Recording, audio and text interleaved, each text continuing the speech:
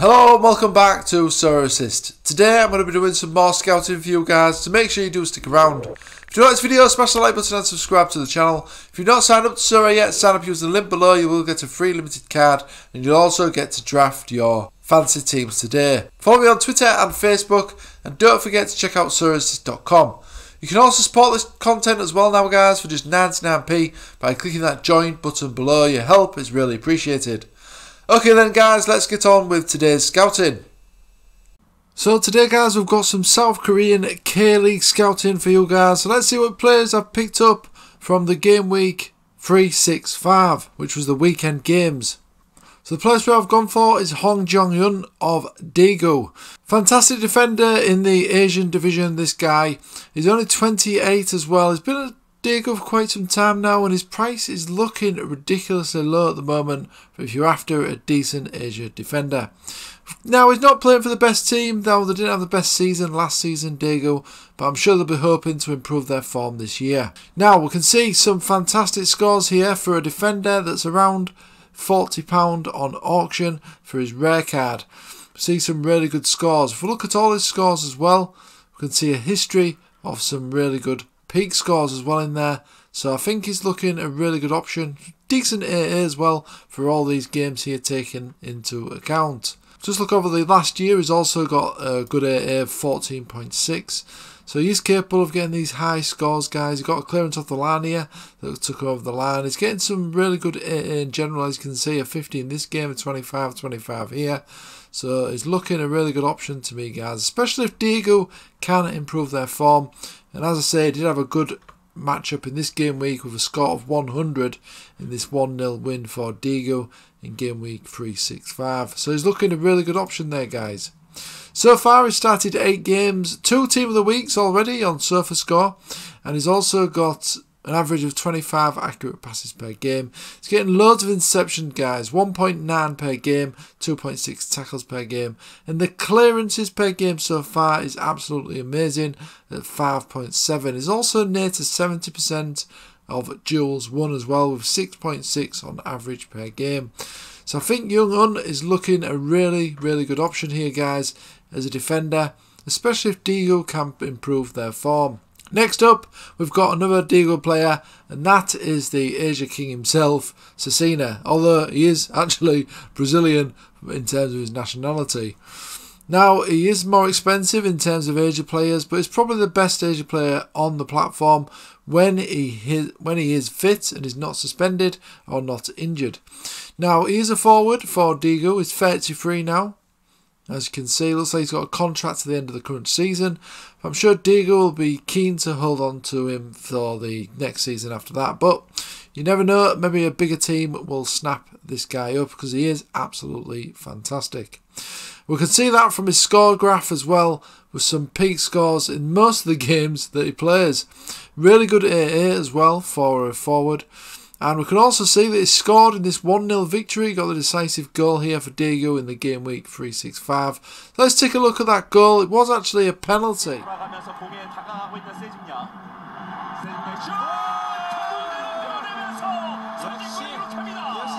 And they got the decisive 3 points there for Daegu. And if we just scroll through his scores, we can see he's in and out of the team, which is a shame. But when he is playing, he's generally scoring or assisting goals for his team.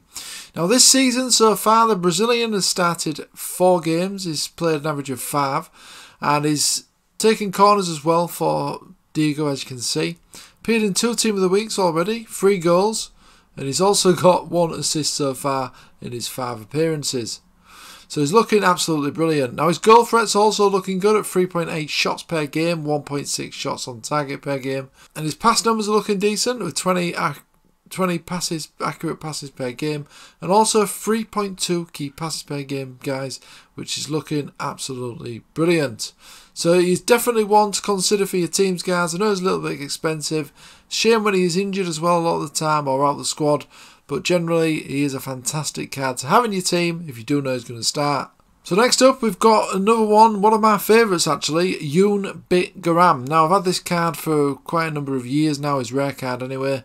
He's one of my favourite players. When he is playing, he's absolutely fantastic. He does seem to have found a home now at Suwon FC. He is the main man there, and he's also the captain as well, I believe. He's only 32. He's a midfielder for them, for Sorare FC. He signed in the summer. He signed in before the start of the current season. Now his limited is going at a really cheap price in my eyes, and his rare is also looking a bargain as well, considering that the Japanese cards are due to be released soon on Sorare, so there is going to be plenty of rewards up for grabs in the Asia region. Now we can see that he's got a fantastic AA score here and a good decisive score as well. And we can see that he's also churning out some fantastic high scores for since his time at being at Sorare FC. He also scored in this game that I scouted here for Sorare FC in a 2-2 away draw against Ichin United.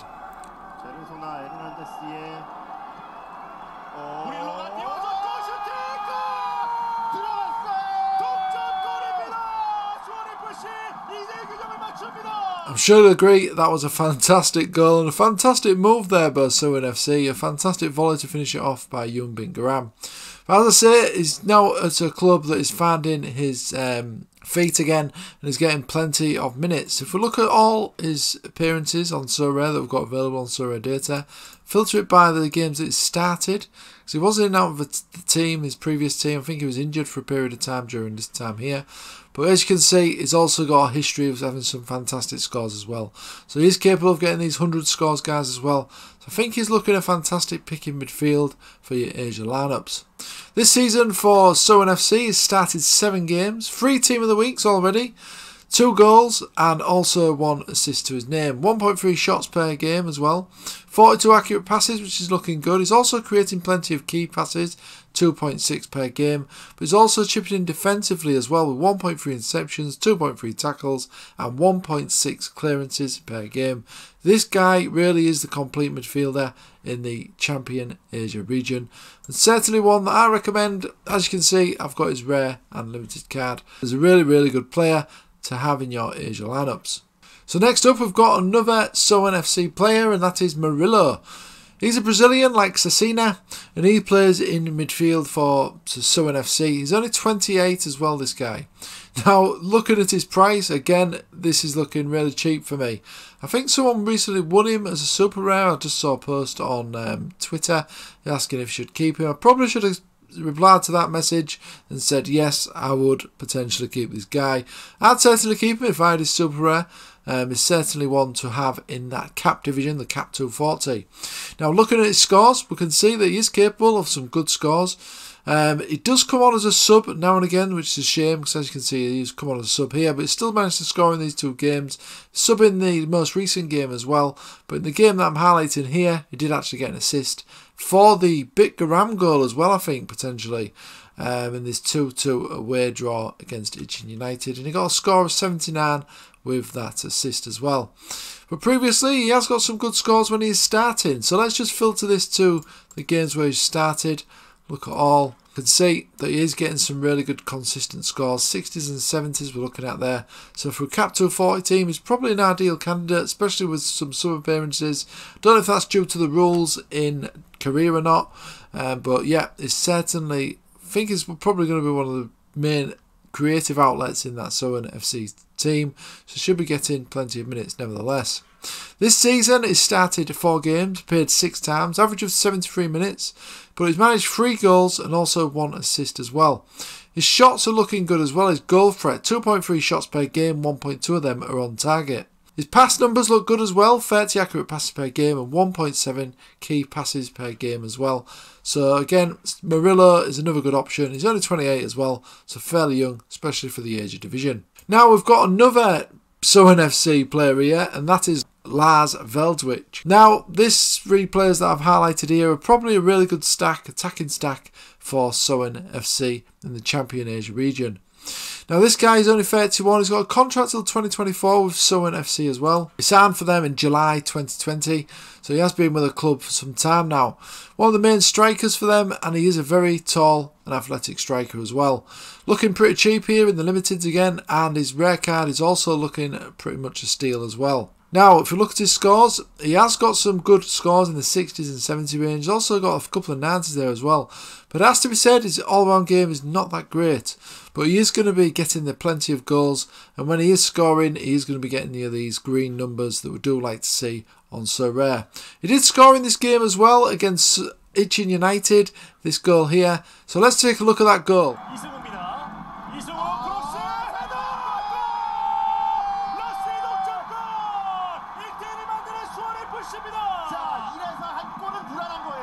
Good header there, and I expect him to get a few more headers because, like I say, he is very tall.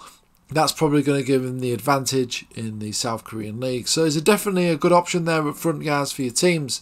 So this season he's started 3 games actually. He started the last 3 though. He has played 7 appearances in total, 79 minutes average played. Scored 3 and assisted 3 so far. Now he did play this game against Daegu. He started this game. He also started this one as well. So he has started the last 4 games in fact, guys. So it wasn't to start at the beginning of the season. I don't know if that was due to fitness or something like that. But I think he's probably the main striker for them and should continue getting those starting roles in the Suwon FC squad. So it's a pretty good option up front in terms of the champion Asia forwards. So it's definitely one to keep an eye on. And let's just have a quick look at the current standings in the K-League then. So Ulsan Hyundai find themselves top at the moment. They're really on form at the moment. Won 7, drew 1, lost 1. Pohang Steelers are behind them, and Daejeon Hana are actually third at the moment, which I think is probably a little bit of a surprise. Near the bottom of the table, we've got Suwon Blue Wings, who have started really badly. 0 wins, 2 draws and 7 losses. So they're rock bottom at the table at the minute. Then we've got Gangwon and Ichin United, who are currently near the bottom. Of course, they've got Shinjin Ho, the signed at the start of the season. So I was expecting them to do a little bit better. And the mid-table, we've got teams like Sorare FC, Jeju and Daegu United as well. But it looks like Ulsan have really set the pace early on in this K-League campaign. So that was all the picks this week, guys, on this scouting video from the K-League. I will be doing more videos like this for every single league on Sorare now going forward, including the video highlights that you saw in this video today. If you like this new format, do let me know. Smash the like button. And thanks for watching as always, and I'll see you again on the next video.